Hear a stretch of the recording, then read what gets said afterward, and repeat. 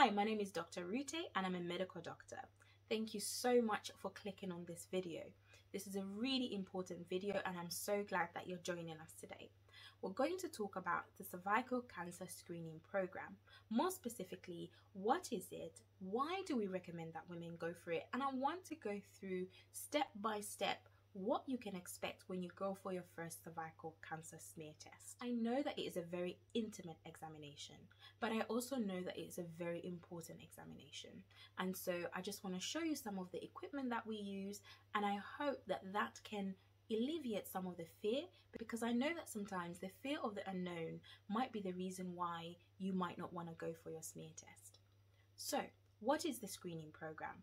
The screening program has been designed to help detect those women who are at risk of developing cervical cancer. So it's not specifically to say this person has cancer or not, but it is there to screen to say who is at risk. And if you're at risk, it depends on what level of risk, and then it will decide where you go, whether you need treatment, whether you need to go back into the program and get screened again another year, things like that. So why do we do it? We do it because a lot of women die from cervical cancer every year. Globally, approximately 320,000 women die every year. Cervical cancer is one of the few cancers where there's so much that we can do as individuals to try and reduce that risk.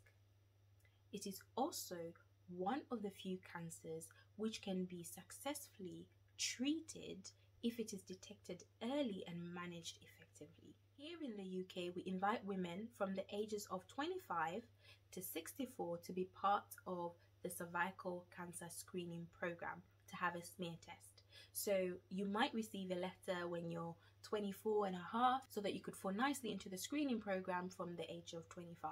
From the ages of 25 to 49, you will be invited every 3 years to have a smear test, providing that your previous smear was normal. And then from the age of 50 to 64, you will be invited every 5 years, providing that your results are normal. If you're 65 and above and you've never had a smear test, you can request to have one. Or if you're 65 and above and you didn't have one, from the time you were 50, you can also request to have one done.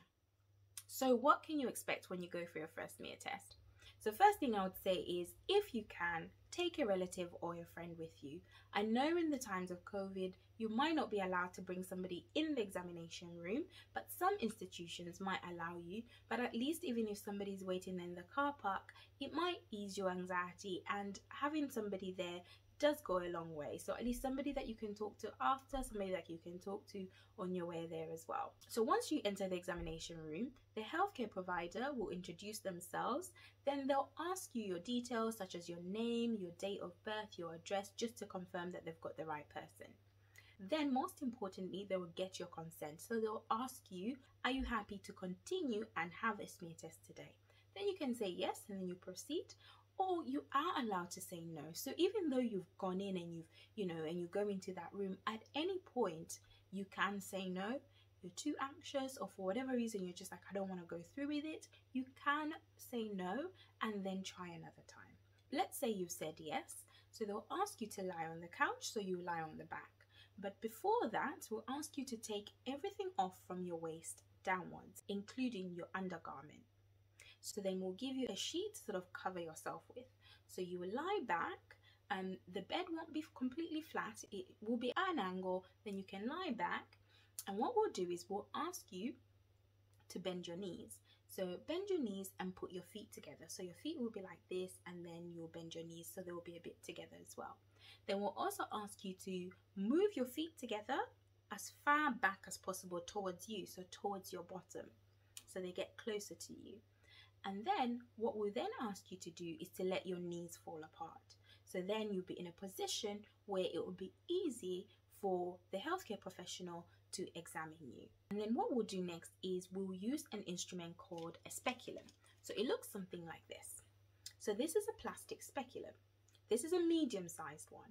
So you can have a smaller speculum used, and you can have a larger speculum used. So this is how it looks like. Not all of it goes into the vagina. So I'll show you in a bit. So it closes like this. It's a little bit like a beak, and we hold it like this. Okay, so the healthcare professional will ask you if you have any allergies, and they will use a gel, a lubricating gel, to make it easy for it to go in the vagina.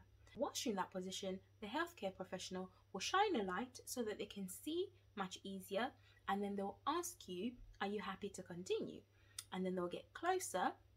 And what they'll do is, so they'll get closer, so one hand will be here, and then they'll use the other hand to sort of separate the lips or the labia so they can look at the vagina and insert it into the vagina. So let's say this is the vagina and there's loads of gel. So what you can do at this time is just take deep breaths in and out.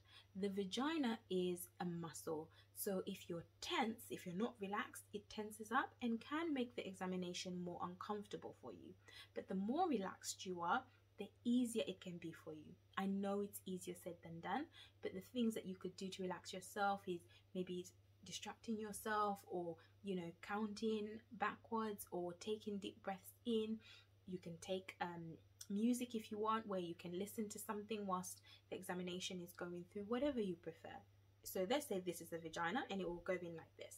So you will feel it going into the vagina, but it won't be painful. It will be uncomfortable. If it's too painful and you just want them to stop, you can tell them stop. Either they can just stop and wait until you get, you catch your breath, take a few deep breaths, or you can say stop, and or you can ask them to remove it and you can stop the examination altogether.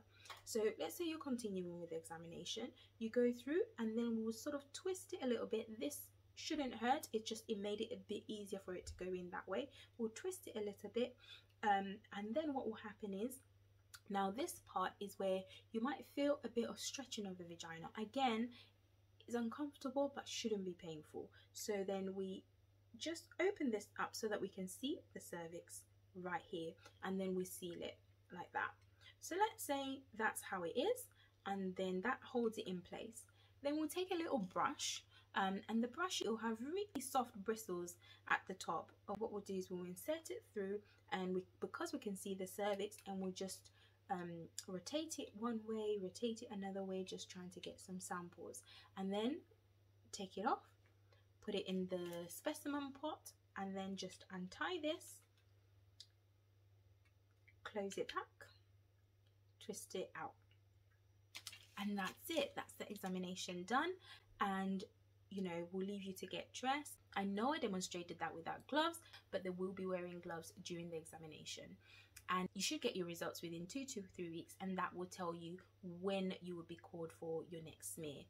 I hope by that small demonstration it's given you a little bit of an idea of what you can expect, and I hope that you'll be encouraged to go and book for your smear test. Whether it is your first smear or you're due another smear test, please go and book for your smear test, because it can save your life. Thank you so much for watching this video. If you've learned a thing or two, please give it a thumbs up, and please share this video. Share it to your friends, your family. You can just put it on your WhatsApp status, you can put it on your Facebook status.